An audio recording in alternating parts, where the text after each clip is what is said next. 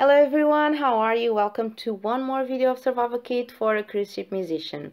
My name is Anna, and on this video I'm going to tell you about things that you can do at home to prepare yourself for the job on board. I just want to tell something to the bands. Bands, don't forget that on board you're going to be like a family. So any problem that you have, you need to solve it between yourselves. Please communicate, talk to each other whenever you have something to say. Don't leave problems unsolved, because you are going to have ups and downs. But the thing is that when you are on land, you can just walk away, and on board that's not possible. You have a contract, you have obligations, and you were committed to that contract. So other people are depending on you. You are not alone. You have other elements of the band depending on you. So every decision that you do on board is going to affect not only you but also the other persons of the band. So please be committed to the compromise that you have, to the contract that you have, because other people are depending on it. This is not just, oh, let me do one contract just to try it. No, people have spent a lot of time, a lot of effort to have this thing planned to go on board. They are planning to earn some money for some time, so you need to be aware that this is like a commitment. It's like a marriage, okay? So don't divorce too soon, okay? Just try to fulfill some years before you quit, okay? Don't quit. So another thing that you need to be aware is that you are going to choose a band leader. The band leader is the person who is going to coordinate all the activities related to the band. It's also going to be the person in touch with your supervisors, with the agent. So this person needs to know English, okay? So because you need to talk to everyone on board, you need to write emails, you need to solve any problem related to the band, and this is a really responsible task to fill in. So this person that you're going to choose needs to be a very responsible person. It's like your father on board, father or mother, depending if you choose a woman or a guy. So the band leader, because he has this responsibility, he or she has these responsibilities, is he or she is going to earn a bit more than the other elements of the band, but it needs to be a very responsible person, okay? So just vote for the person that you think is going to take care of you on board. So another important thing is that you need to have a portfolio. So you need to have something to present to the agent. Bands working on board, most of the musicians working on board, they all have agents. So you can look for an agency online. There are a few agencies working for cruise ships, and they all always request you for a portfolio. A portfolio is something where you write a small biography. You write about your background, your musical background, things that you have done already on land, any experience that you have, your kind of training that you had on land, also some photos. You can add some videos. If you have Facebook or Instagram, you just need to write it down on your portfolio. And also you need to send a set list, so a list of music that you have to play on board. And the set list is very important. And why? Because on board you're going to play between 4 to 5 sets a day, and you'll have different times during the day to play, so the sets will not be the same. So there will be sets where you have 2-3 people, like for example just reading a book, people who wants to listen to some slow music, people who are playing cards, and then by the evening, for example, you have a venue full of people ready to dance. So it's really important to have a good variety of songs on your set list. For example, bands like my band, we are a party band, so we are always playing also on parties. For example, there are 70s disco sound party, we have 50s and 60s rock and roll party, we have karaoke with the guests, we have the captain's reception, which is by the second night of the cruise, where the reception, when there's a reception for all the guests and the captain comes and he introduces his team. So we have to play like lounge music, you know, or upbeat music. We have also top tier party, which is the party for people who have more points related to their room nights on board. So it's like a private party, and we play different kind of songs. We have for example tribute sets. Stevie Wonder, Motown, Beatles. So it's important to have a huge variety of songs. Also, because if you play 3 to 4 sets a day, imagine it's like around 40 to 50 songs a day. And if you are playing on a cruise, on a small cruise, 3 4 days, it's okay if you have like 150 songs. Like you can repeat some songs, but by the end of the cruise, it's just like 3 4 days. But if you are doing 7 days cruise, if you're doing crossing cruises, which they last up to 14 to 15 days, can you imagine like 150 songs? It's not enough for those long cruises, because you're going to get tired of playing all the same songs over and over again. Also, the guests who are going to watch you every evening, can you imagine like listening to the songs all over and over again? So you need to have at least, to start, around 150 songs, but then you will have to increase your set list. So you need to work also on board. You need to see, for example, also sometimes you pick a song and that song is not working with the crowd, so you think it's not worth to play this song.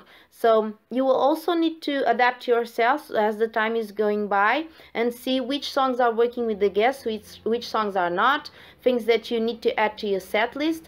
But it's really important for the first time to have more than 150 songs, guys, because otherwise you will need to work a lot on board on the first days. And I'm telling you, the first days are really hard because you have a lot of trainings, you need to adapt to life on board. So just be prepared on at home. Just manage your free time at home, rehearse, see which songs you want to include on your set list. Don't forget to have from jazz standards to rock and roll, to some disco music, to some pop music, to top 40s. Just have a huge variety of songs so you can cope with the work on board. Another thing which is very important, it's I advise you to have some instrumentals, because for example, for the sets in the afternoon, when people are just relaxing, when guests come on board and they are going to prepare for dinner, some people just want to sit down on the lounge, in the lounge, and just listen to some easy music. So just have some instrumentals and have people who can also sing behind also besides the singer, because for example, it happened already with me. I got sick and then the band still needs to play. They're not gonna give you any rest because the singer is sick and she cannot sing. So you need to have other people on the band singing also, even if he's not like a good singer, but at least that he or she can sing also. This is really important, because the singer, sometimes we, like any other element of the band, we got sick, we get sick, right? We are humans, we are not robots.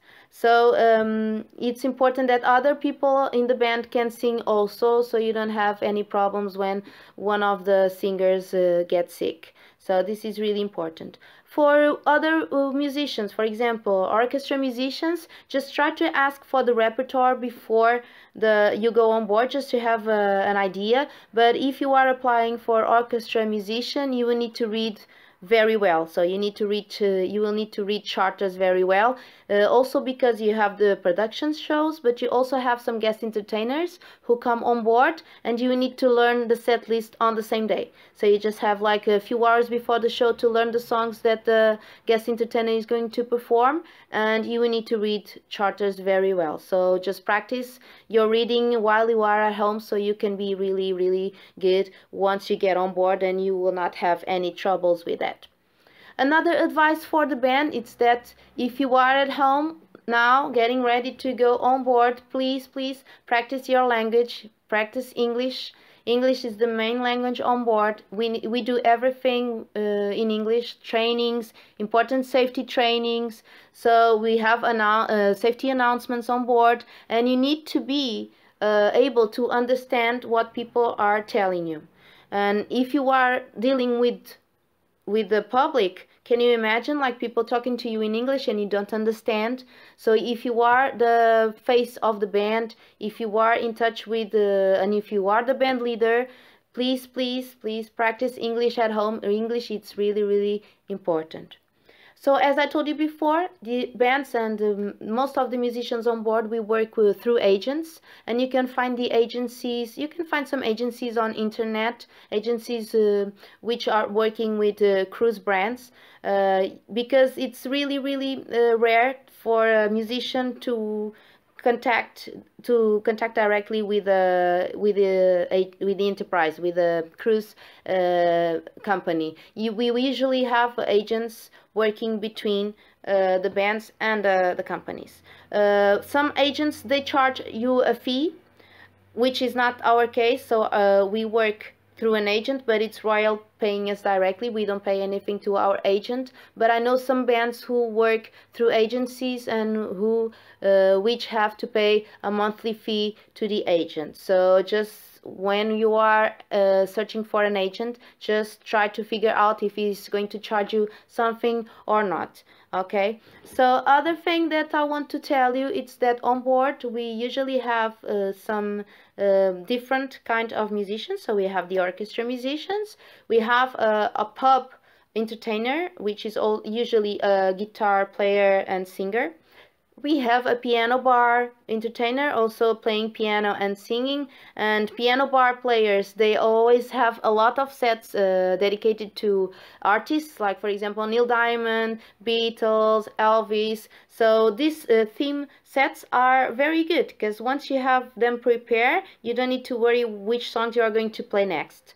For example, with our band, we never have a set list prepare for every day. Only if we have a theme party, then we know which songs we are going to play. But usually on the daily sets, we just look at the crowd and our band leader tell us, for example, okay, now we're going to play this, now we're going to play that.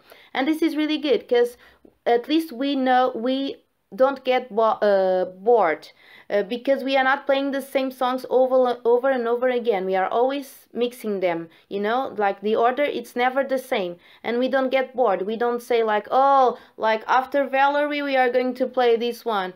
Okay, so it's not like that. And this is really important for you not to get bored, because imagine you are going to be on board for 5, 6, 7 months. Can you imagine playing the same set list over and over again? After the first week, you are already getting tired of it. So just try to mix your set list, not playing the same songs from the day before, which is very good for you and also for the guests who don't get bored of coming to watch you. So we also have the variety of bands on board. We have the party band, which is my band, and we play a bit of everything. Then we have the Latin band, playing mostly Latin songs, and we have the Caribbean band, which play also a lot of different songs, but also with some reggae vibe on the songs. And usually Caribbean band, they play mainly by the pool venue. The other bands also, they always play by the evening, by the end of the day, and they play on the lounges inside the ship.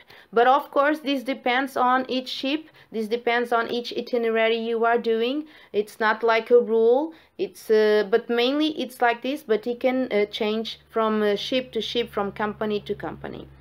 So I hope that you had enjoyed these few tips that I gave you. So don't forget to work on land on your set list. Just be intelligent with the choices that you are going to do. Don't forget that you're going to have sets which people are not even paying attention to what you are playing, but then you will have some busy sets. So try to manage your energy. Don't spend your energy when it's not necessary, because you're going to need it later. And as the day is going by the end of the day, you start to be really tired. So you need to save some energy, because it's by the end of the day the guests really want to dance and to have some action, you know. So you need to save your energy for these sets by the evening. Okay, so don't forget also to think of that when you are doing your set list. So I wish you all the luck. Please work while you are here on land. Work on your portfolio, so once they call you to go on board, you have everything prepared and ready to start rocking on board. On next Tuesday, I'm going to tell you about the documentation that you need to have to go on board. So all the things you need to have, passport, visas, and stuff like that. So I'm going to tell you all about that on the next video of Survival Kit for a Cruise Ship Musician, which is going to be played on next Tuesday. So I hope to see you all there. Have a good week and bye bye!